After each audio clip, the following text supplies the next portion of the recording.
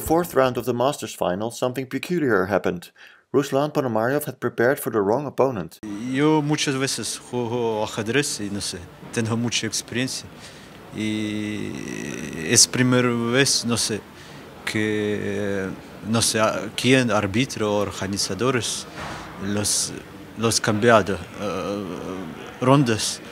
Y yo pensaba que normalmente en primera ronda yo juego contra Vishe, con negras y ahora repetimos.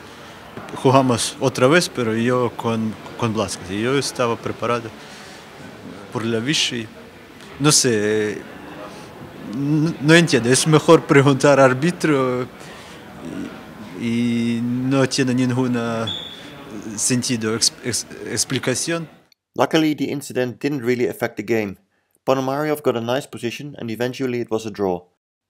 Meanwhile, Vishy Anand won yet another game to get even closer to tournament victory. The ex-world champion easily defeated Paco Vallejo to increase his lead to 4 points. In the European Club Cup, Sokar of Azerbaijan has won all 5 matches. Veselin Topalov scored 2 wins after his loss against Artestein. I like it because we are always, we really have always a good team, and we're always fighting for title. I mean, that was the reason that I really like to play for Sokar, because we are fighting to win titles. It's not like just participating. Yeah. There was a funny situation in Mickey Adams' game, because on the day of the Scottish referendum, his opponent Maxime Vacher-Lagrave played the Scotch opening. Hi Mickey, your opponent just told me that playing the Scotch today was a coincidence, but what went through your mind when he played that move? Mainly that I didn't prepare for it, actually. That was...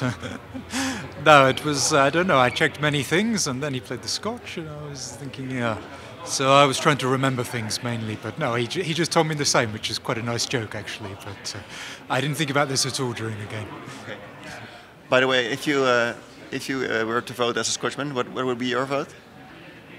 I don't know. I think I would probably vote yes, actually, because I don't think you get this opportunity twice.